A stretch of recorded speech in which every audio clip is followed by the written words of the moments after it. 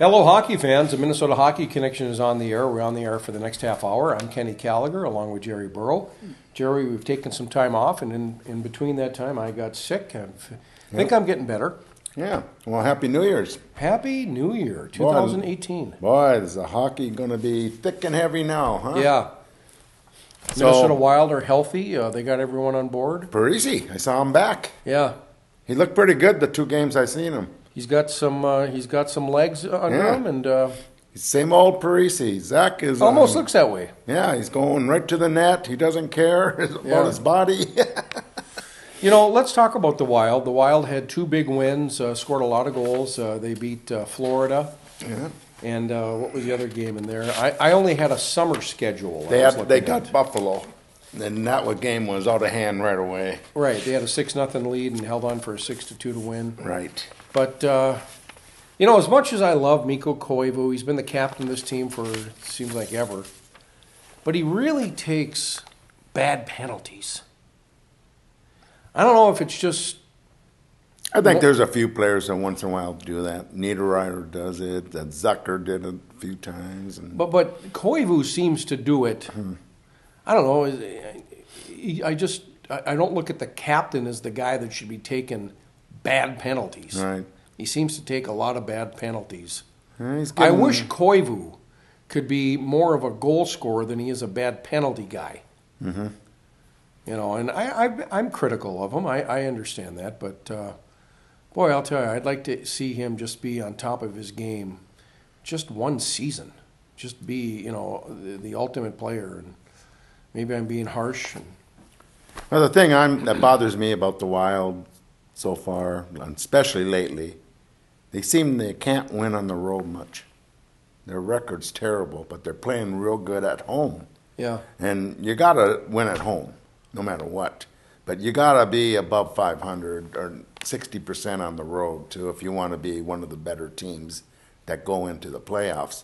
Now they're going to, half the season's over, and we're going to be going through that second half now, fighting for the playoffs. Yeah. And we should have a jump on it this year. We're way behind from last year even on points. Well, what's Koivu at? Like 6 goals on the season? I did this a week ago, and Koivu was 5, at that time, it was 5 goals and 13 assists. I think he's got 6 goals. I mean, Zucker and Stahl and Niederreiter and Granlund are the 4 guys scoring goals. I'm not suggesting he shouldn't be the captain, but shouldn't your captain have some more than just, you know, what's leadership? If you're not scoring goals, he's getting up. He's getting up there in age, you know. So I think his role is a little different. But he's never been a goal scorer. Right, that's true too. And he's out on every power play. You know, and that's one thing that bothers me. Sometimes I think he shouldn't be on that power play at all. Yeah, he shouldn't be on the ice for that. There's better players that can do more right now, I think. I've always liked his play. I've always liked his style. I've always liked his grit. But I want to see more out of Mikko Koivu, and we're not. And, you know, I don't know that we can expect more now at this stage of his career. But, boy, it'd be nice to see him be more productive. Right. We'll see. Second half of the season, see what kind of team this really is. I mean, they got not many new players. They're healthy. Yeah, that's one thing. They got to be healthy. And I thought Stalock did a decent job for being a backup goalie coming in there for Dubnyk for a while. And, right. You know, you don't expect everything from him, but he did what he's supposed to. He was maybe alone 2-3 goals a game, you know, average-wise, which is not bad.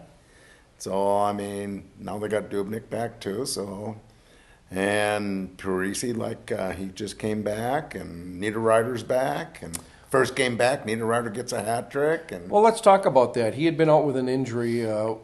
Was it a specific injury or? They never say. Lower body. Yeah.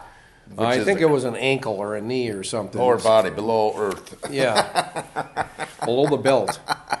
But he comes back a minute into the game. His first game back, he scores a goal. Goes on to score a hat trick. He could have scored a couple more that first period even. He had great chances. Yeah. I mean, it's just one of those games, I guess. You're at the right spot at the right time. Yeah. So the Wild looked good in those 2 wins over Buffalo, and then Florida. Right. And then they went to Colorado and played a game on Saturday. And they never, that first period, Colorado looked like a Stanley Cup caliber team. Right. You know, you look at their record, and they're even with the Wild pretty much as far as their records go. But the Wild tightened things up, but they just were never able to recover and lost that game, 7-2? Yeah, I think it was 7-2. Yep, it was. Got it right there. So the Wild play again tomorrow night. All right. Where we're filming, but and then on this weekend, I know they got they play tomorrow night, and I think they go to Chicago on Wednesday. Then they come back and have Winnipeg on Saturday, and is it Vancouver on Sunday? Okay. And they changed the time on the Vancouver game from 6 to 7 o'clock because the Minnesota Vikings, whoever they are playing. Did they change that to accommodate Yes. the football? Yes, they just did it last game. Now, I noticed that Case Keenum was at the game, quarterback for the Vikings. Right. Did he do the let's make hockey call? No, he didn't. That's too bad. He was just there, and everyone, gave him a standing ovation and that, Yeah. So it was nice. Wonder why they weren't able to work that out. I don't know. Maybe they had kids already, set up. And No. There's no kids. The kids can do it the following weekend. They had kids do it. Yeah, you have the quarterback do it if he's there. That's too bad they didn't get that done. Right. So, the Wild, we'll see. Second half of the season now, and that's tough. They got some good teams in this Western Division. Anaheim's playing a lot better, and Nashville, St. Louis, and Winnipeg are top teams this year. Yeah. I mean, I don't know, but this Avalanche team could surprise you too. Yeah. And Dallas is playing better. Yeah.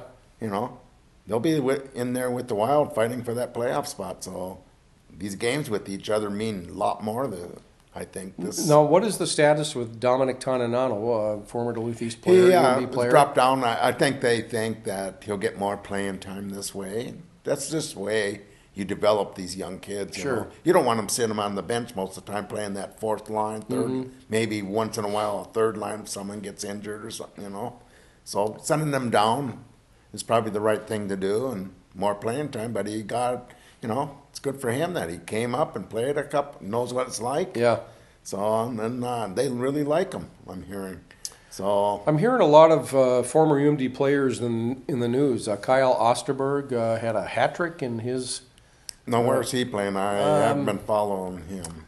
The Gulls. Okay. Is it San Diego maybe? Okay. Or is that where Walensky is? That's where Walensky was. I know, Okay. but I don't know. He could be out there. I think Walensky He could be in Anaheim. Did he make the All-Star team?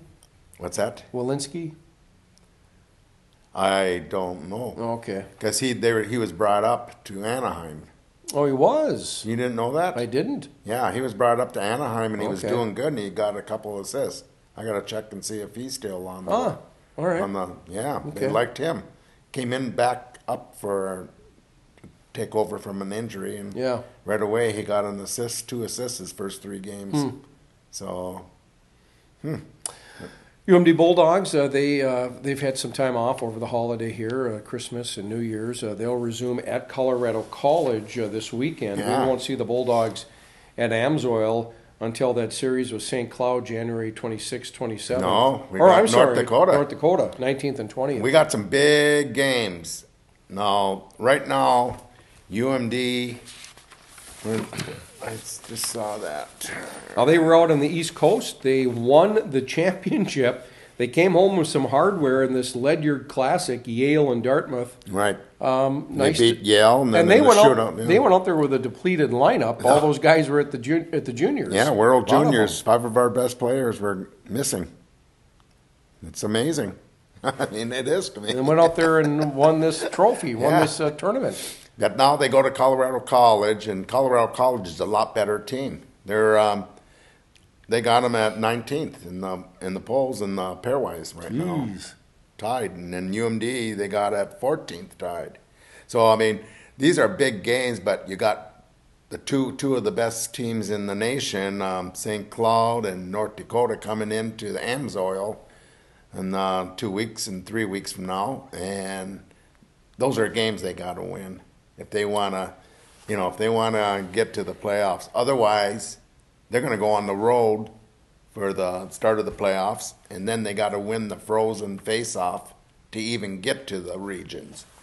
Yeah, so they got to play good against the good teams right away. Well, they've got 8 series left. If they split them, that's 8 wins. Yeah. Boy, I don't know. And like you said, at Colorado, they'll host North Dakota here January 19th and 20th, and then they go to Minnesota State, and then they host St. Cloud State, and then they go to Denver. So it's a tough schedule. Right. So, hey, St. Cloud on USCHO rankings just dropped down to 2 because they lost to Minnesota yesterday, but they beat them on Saturday night. So that was St. Cloud is a very good team. Yeah. And then, I think we still play Denver again. Yeah, we'll play Denver at Denver. So first weekend of February. It doesn't get easy. I'm telling you. Right. We got 3 teams in the top 6, 7. That we're playing. We'll host Miami the second weekend of February. It looks like the third weekend of February. And they're ranked 16th in the pairwise. And then we'll go to Western Michigan in February. Oh, Western's way up. Are they? Yeah, they're 9. The Bulldogs will end their regular season at home against Omaha. Yeah, and Omaha is fighting the same position as they're number 13, but they're fighting just like they got to win these games too. Well, it's just amazing how tough that league is. The NCHC. Yeah, it's just amazing, and the frozen face-off, like we said a few weeks ago, moved back over to the XL Center now, where the old WCHA Final Five always was. And so that's good. I like that. Minneapolis, they tried. Well, let's talk high school hockey, Jared. Things are really heating up. Oh. Now, you haven't got Duluth East at number 1 because? I thought, I'm looking at the whole season, not one game. A lot of people look at one game when they went down to this weekend and they played Stillwater, which is a very good team, young. I think they're a year off from being a very good team, top 10 team again. And they played very good against Stillwater and beat them 4-1. But then right after that, they had to wake up in the morning and go over to Tonka and play them in the afternoon at Tonka's rink, Pago Arena. And I tell you what, it was jammed in there, around the rails. Every scout, it's one of these games, every scout was there from every pro team. They were looking at these players, and I tell you what, the fans got their money's worth. Tonka comes out and scores in the first minute and a half. Really? Yeah, East defenseman made a mistake, and the defense man was coming in all alone on the left side, and they passed over to him, and it was a pretty easy goal. But then the player that's really playing good for Duluth East, 3 minutes later, Garrett Worth scored on a power play, on a rebound, and tied it up. So it went 1-1 into the second period. Second period, East came out and just used their body and banged Tonka all over the ice. And Worth scored another goal, plus Jopi, number 8. So it's kind of funny, the first 5 goals were by number 5 and number 8 on both teams. Okay. But then in the third period, Tonka comes out and they're coming around, and holy cow. And then they scored a goal, 3-2. But then East got back to its regular hitting and that, and they got an empty net goal and it ended 4-2. So the Greyhounds went down, beat Stillwater, beat Minnetonka, but you just weren't able to get them in that number 1 spot. Why? No, because Tonka, they only have 1 loss, and that was to East. Okay? East tied Blaine. Blaine's not in the top 10. East tied Cloquet. Cloquet's not in the top 10. And who's the other team they tied? But they tied 3 teams that are not in the top 10. And I can tell you right now. Well, Blaine or Lakeville North or But they tied teams that Marshall. they should win. they got to take advantage of those teams. Whatever happened in But the East, I think, can get to number one. So I put Edina back. Their only loss. It's kind of a circle, you know. Yeah. One team beats this team. The other team beats that team. Yeah. You know. So here's the way it is. There's 4 teams out there in Class AA that are so close to each other. You can throw any one of them as number one. East. St. Thomas Academy, Edina, and Minnetonka. All right. Any one of those. And I'm okay with it. What happened in this East Centennial game going back to December? Oh, that was a tough game. I think one of the better players in the state. He had a great game against East, Lucas McGregor. And I think he scored a hat trick that game. And East won in overtime. They won it. Yeah. All right. Yeah. It was a great game and a good crowd at the Heritage Center. Yeah. Nice. You'll get a chance to see East and Denfeld. That's tonight. Oh, geez, tonight. Well, we're taping Monday the 8th, so tonight, big game at Heritage. Yeah. Then they go up and play Grand Rapids, and I don't know what to expect in a game like that. But score-wise, I think East will dominate. How much do they want to dominate? Do you hold off, or what do you do? But so East will play at Grand Rapids on Thursday the 11th. Then they go down to the cities for Eden Prairie, yep. Saturday the 13th of January. Next chance to see East here in Duluth will be Friday the 19th against Brainerd at the Heritage. That's a 5 o'clock start. It is? I'm sorry, that's the JV, 7 o'clock for the varsity. But then they got Roseau the next day. And right now it shows here at a noon start. So they got 2. Oh, yeah. Huh. So you get to see a northern team, 2 northern teams. Brainerd's a nice team. They got 4 brothers on that team, triplets and another one. Last year they had 5 of the brothers. Oh, okay. Yeah, Wow. Dave Oss is the coach up there. He went up there 3 years ago, and he used to be the Blaine coach. Yeah. So he's loving it up there, and he's doing a great job. And so Brainerd is a team to watch out from now on. Wait, you haven't heard much about Brainerd in high school hockey? No. I don't think they've ever made it to the state high school tournament. Interesting. In AA. Yeah. They might have been an A team one time. Maybe not in your lifetime, but yeah. maybe in the lifetime previous to yours. Yeah. In the dinosaur days. Yeah, yeah. Right before I was born. Well, that's something to look into, whether or not Brainerd's been to the state tournament. And Right. let's hope that if they make it, that it's not at the cost of a Duluth team. But we got a lot of more games at the Heritage, too, this year. We got Prior Lake with East and Bloomington Jefferson, Anoka. And who else do we have? Elk River. Well, that's a big game. That's going to be in Cloquet. We got Cloquet back here, too, on February 5th. So got Elk River on the Saturday before that and Cloquet. So 2 big section games. And I think they'll bring big crowds here. Well, we've been hearing a lot about East from the start of the season, that this might be one of the better teams that they've had. And, you know, what names jump out? Because you look back over the years and there's just been some phenomenal players. Right. Whether or not that translates into good East teams, to some degree it does. But what are you seeing here, Jerry? I say the best thing about this team, that they're very close-knit. They've been together. A lot of these kids started in the 9th grade together on this team. Now there's 8 of them that are seniors. And the thing is, they're deep. They can play, like against Minnetonka, they were throwing 4 lines out all the time. And that's when you can do that. Remember in high school back in our time, usually most of the public schools had 1 good line, and they'll throw a second line out a little bit and then throw that first line back out. But there was only 12-minute periods. Now there's 17-minute periods, and more lines you can throw out there. Sometimes it's bad. Mike Randolph, Coach Randolph, was throwing their 4th line against the 1st line at Tonka. Wow. Yeah, and they know their role. Their role wasn't to score at all. Their role was defense, you know. And yeah. Get the body on these players all the time. And they did it. They were effective. Yeah. Oh, that's great. Yeah. That's great. It was a well-coached game by Coach Randolph. Well, what else do we have in high school hockey? Well, Hermantown, is playing good hockey. Their losses are to AA teams. So a lot of people thought they'll be way down. They're not that bad of a team. They beat Marshall twice now this year. Okay. In the finals in the Hilltopper Classic, they met, and it was a great game. And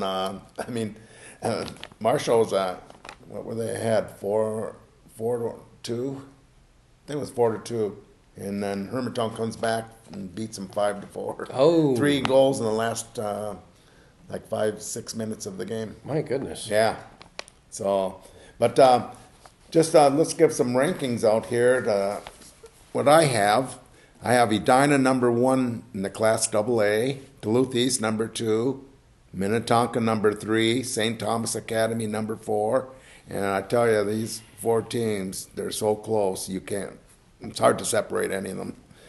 Number 5, Holy Family Catholic. Number 6, Cretan Durham Hall. So we got some private schools there.